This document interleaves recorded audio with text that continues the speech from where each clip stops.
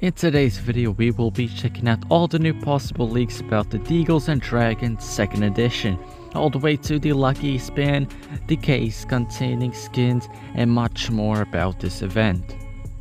But before we check out all those leaks, make sure to press that like button if you enjoyed this video and subscribe to stay tuned with new possible information about KroLe.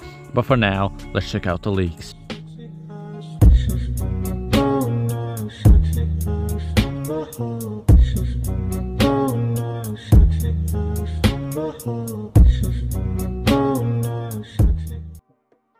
First of all, I want to point out that some of these leaks have been provided by a data mining team which is called KroLe on Discord, and if you want to join this server, there's going to be a link in the description.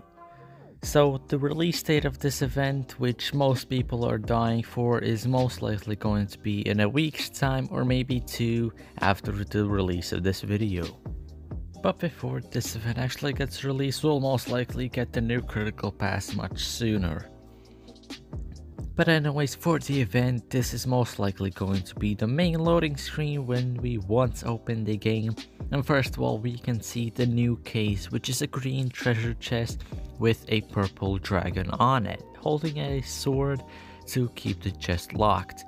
We also see a breach guy holding a new Deagle skin, a really weird looking sword, and also some golden gauntlet gloves. And next we have the main menu, which is going to be in the main lobby. Here we see yet again the breach guy holding the new stuff. Here we see a weird looking Deagle. This guy also has some weird looking gloves that for some reason reminds me of Thanos' Infinity Gauntlet, but I'm just gonna call these the Draconian Gauntlets. And the sword, with the help of Google, is a Flamberg type of sword, or just a wavy sword in general, or maybe even a flame-like sword. Anyways, we also have the textures of the new case, where we see all the parts of the dragon, which are purple, and also the green chest, and a little bit of golden coins in the middle. We also have a PNG type of the new upcoming event, special tokens, which it looks kind of choppy, but there is a resemblance of a dragon in the middle. And of course we have the title of the event itself, and slightly resembles, for me at least, World of Warcraft resemblance. The next thing we're going to check out are going to be the new skins in the case, but if you want to check out the new ones and also the last year's skins from the fantasy cases, then I'm going to leave a video right on top of this one, so make sure to check that out. But for now, let's check out the skins.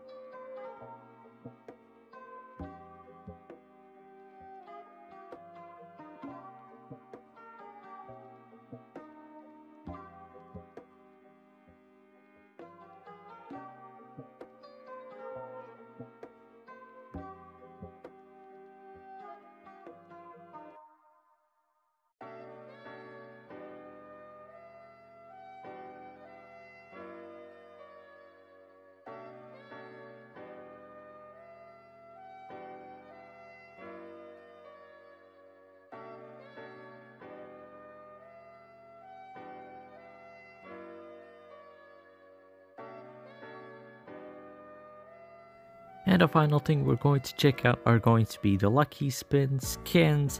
However, we do not have the actual skin designs just yet, but once we do, I'll post a video. But for now, I'm just going to show some images that could possibly be similar to the actual skins. Here we have a list of all the skins that are going to be the lucky skin, and surprisingly, there's not going to be any emblems in this spin. Note that the background images are just possibilities, are not the actual skins themselves. But anyways, the first skin we have is the SG551 Wyvern Hatchling, which is going to be a tier 1 skin.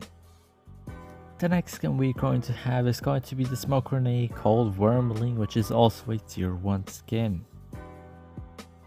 The next skin is going to be called Fade Dragon, which is a tier 2 for the M14, and it's going to be possibly like a fairy dragon. The next skin is Salamander, which is a tier 2 for the AK-47, and it's basically just going to be like a lizard. The next skin is going to be for the Flashbang and the MP6 shotgun called Fiamma, which is a tier 3, and no freaking clue what it could possibly be is, but it's probably going to be some kind of Firebird. The next skin is for the Eurasia called Wyvern Knight, which is a tier 4, and it's probably just going to be like the Knight of Swords skin for the AK, but for the Eurasia. Then we have the Xiaochol, which is a tier 5 skin for the M4, and it has possibly the resemblance to the Fire Serpent from Counter-Strike. The last two skins we have is the Dragon Sword and the Dragon Leather, and both of them are the short sword and the gloves. And as we see, these are the actual skin designs for them.